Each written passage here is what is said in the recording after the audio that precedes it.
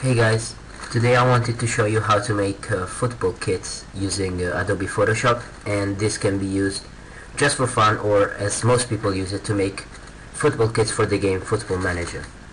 I'm going to use the FB Kits template, which stands for FANBOYS Kits, which come from the website FANBOYS, so credit goes to them for making this really cool template, which is really fun to work with.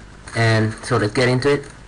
We're going to create a fantasy porto kit today, so a fairly simple kit just to show you the main features about this template and how to make simple kits using the FB Kits. Okay, go to your FB Kits, which you should download. I will put a link in the description, and you have this template pack with all the different brands. Porto uses Nike. We're going to use Nike because they have very cool simple kits. And scroll down, Nike, and here you have all the previews of all the kits.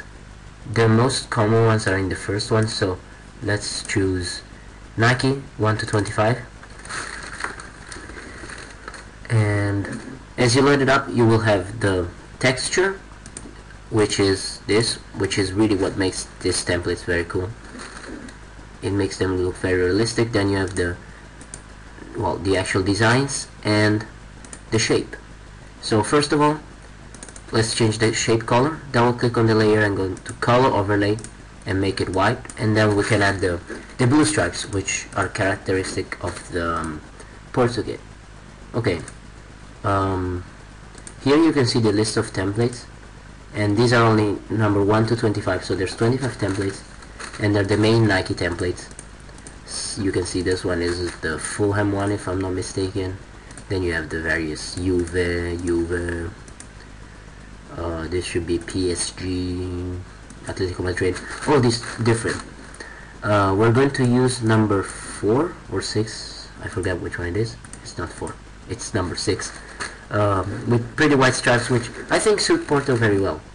So it's all simple. You just click on the Nike 6 layer, click on this little square, and it's going to show up. Then you expand this and you can see color, logos, and design. Color, of course, is the color. Logos is the Nike logo, and the various dry fit and these little tags, which you have at the bottom of the shirt, in every shirt, all the authentic shirts, of course. Then design, which is the actual stripes, and so on. So let's start with the design. Here you have 4 layers. So the first layer, double click, color overlay, and yeah, it's these cuffs at the end of the shirt. I don't really care about them, so I think I'm going to take them off. Just untick the eye layer, and you can see that they disappear from the kit. Then we have this one, which is part of the sleeves, and it's actually this part of the sleeve. So let's go for white here. As you can see, it's very simple. You just click on color overlay, which colors it over, and you just choose your color. I go for white this time. Then we have the background of the sleeves, which I'm going to make blue. And you have this really cool feature of Photoshop called swatches, which you can save your favorite colors. So there's also default ones. Let's use a default blue. For example, this one, which is, yeah, it is a Porto blue. So this one, yeah. Click OK, and you have the blue sleeves now. Next thing you want to do is click on the stripes layer, and you can color them over. And actually here I made a mistake, because to have the blue stripe in the middle, I'm going to have to change the shape to blue, to our own blue. See, it's very simple to select, it's just there in the swatches. And then make the stripes white, so I can have the middle stripe being blue. I think this is pretty similar actually to what Porto used last year or 2 years ago. So it's pretty realistic Porto kit. Then, okay, let's change the logos. It's essentially just the Nike logo we need to change. Again, double click, color overlay, and you can see that it changes color. Let's make it blue, of course, so it suits the kit. Then the color. The color usually is the one that takes longest to change if you're using a template, because it's the one with most layers, because it has this part, the back, and so on. So let's start from the top, and we have this one, which is the two things there. We're going to make these blue. Are we? Yeah, let's make it blue. Then this should be the front part, and I think it actually looks cool in white because there's the blue stripes, so it alternates the color. So I think we're going to leave that white. This one you shouldn't color it because it's the shadow, so you don't change that one. Then this one should be the back. Yeah, there's a stripe there at the back. We're going to make this one white. And then we have the back color. Double click, color overlay. It's simple really. If you're using a template and you're not editing a template, which is usually, you usually edit a template for more advanced kits, it's just essentially coloring in the layers which you want to change. Then this one you don't change it, it's the dry fit logo that's inside. Sometimes they list it under colors, sometimes they list it under logos. The Nike ones is always under color. So yeah, we're essentially done with editing the actual kit, so let's go ahead and put in the logos. You're going to just open a Google, write Porto or Porto logo, and you can see all the results for the Porto logo. Copy the image and paste it in Photoshop. Then you go Ctrl T, and this brings up this transfer window. So you just hold down Shift so it keeps the proportions and drag it so it makes it smaller.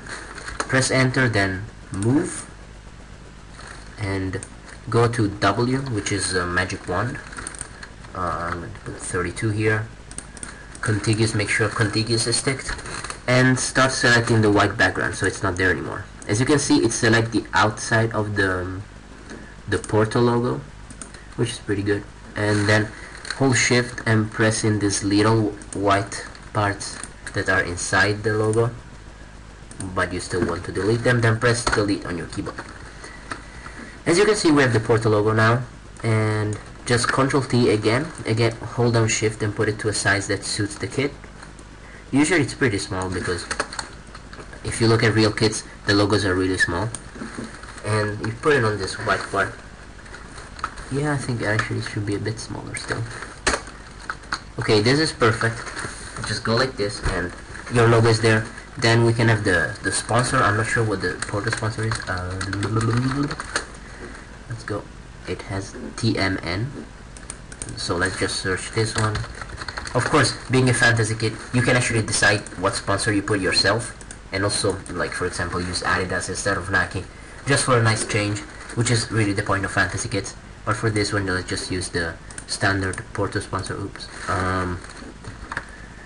Again, press W for your magic wand to pop up, and press on the white background, Shift for the other white background, and then delete, and you have the TMN logo. Again, Ctrl T, hold down Shift and drag it to make it the right size. Then you can move it to the center of the kit so it looks pretty much perfect. So this is essentially it. I know it's a very simple kit, but it doesn't look too bad. I mean, it's out of the straight Nike templates here, and see, we have the logos that you can actually change and put effects to them for more advanced kits, but this is really a simple tutorial, so I'm not going into the more advanced stuff like making your own templates or putting templates together. But that's also pretty simple. But I think we can end this here because I think the kit looks cool like this. And I hope you enjoyed this tutorial. I hope I haven't made it too difficult to understand and to follow. In which case, just leave a comment to say, and I might just redo this tutorial. And yeah, once again, I hope you enjoyed this. I'm going to once again give credit to the FANBOYS website for making the FB Kits template, which I really love. I hope they also update it for FM12, which I think they're already doing. So that's going to be great. And yeah, thanks for watching, guys. See ya.